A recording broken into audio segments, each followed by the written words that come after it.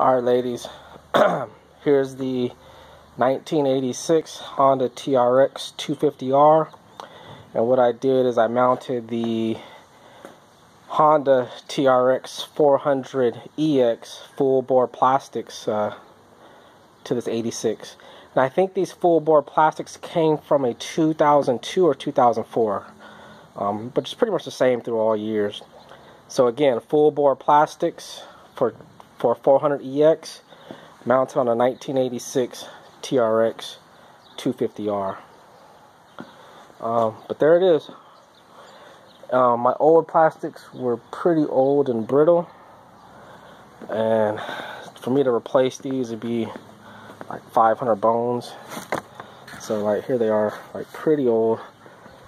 So I actually got these for fairly cheap, actually for like 50 bucks for the set and the seat and the new seat cover.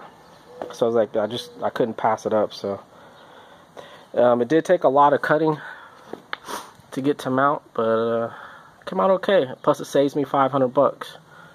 But there it is. And the cool thing, one of the things I like about the 86 is it has that cool kind of front nose piece on there, which I've always liked. Gives it a nice, good stance.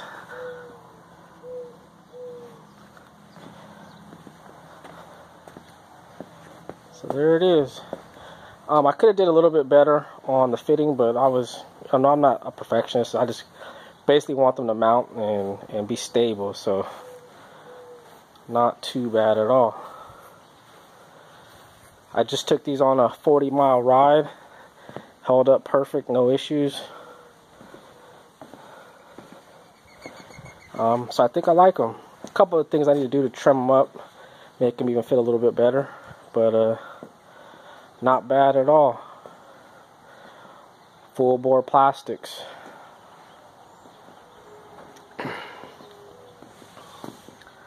Yeah, I like them.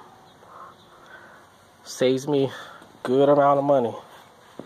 Saves me over 500 bucks. So here I got my anti-vibe stem mounted. Got that for super cheap, like a steal. So pretty happy. These are some old handguards I had laying around. A lot of the stuff I just had laying around already from just other parts and other stuff, so mounted up pretty easy.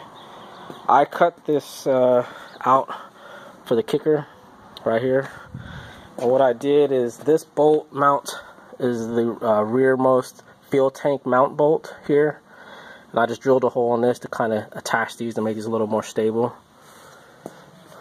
But there it is. Again, that's my silencer for a 2013 KTM or Husaberg, mounted on here. Runs great. Came with the seat cover. So if you're gonna do this mod, just plan, like, I can't tell you where I cut it, and well, I can, but you'll just have to kind of figure it out. Just take your time, cut around stuff, and you'll get it to mount okay. I took my two seat latches that come at the back of the seat. I actually cut those completely off, and then mounted my old Trx 250R seat mount, and I drilled it into the back of that. And that's what I'm using to latch the rear. It came out pretty good. You do have to cut the webbing in the seat where it mounts underneath those seat grommets. You have to cut that webbing out in order to get that to mount. But other than that, it was pretty easy. It just was tedious. A lot of cuts you had to do to get it to look how I wanted it to look. But came out pretty good.